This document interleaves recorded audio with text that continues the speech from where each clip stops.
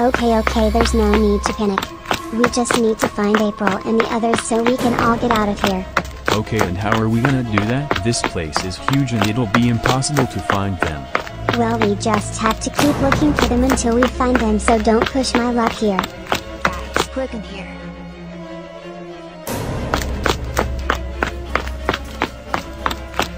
Okay, now where are we? I think this is another part of the studio. Yeah, and it looks like nobody has used this room for a while. Then we can just wait here till we find April and the others. And that could be great cause those robots won't ever know where we are hiding at.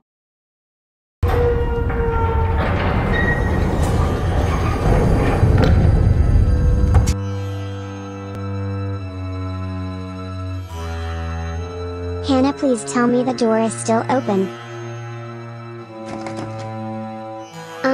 That might be a problem. You guys go ahead. I'll take care of Mr. Rhinoceros. Tell Double D and Eddie I said... What the fuck? Hugo, don't go to it. Yeah, we can't trust it. It's Snorky, guys. He's different.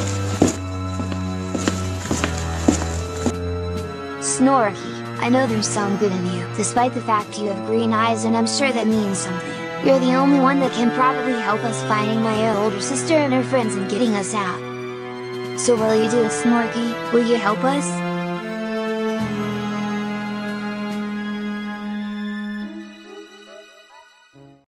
See guys, he wasn't so bad. I'm surprised that actually worked and happened. Same. Can you take us where my sister and her friends are? Come on guys, we don't want to keep him waiting.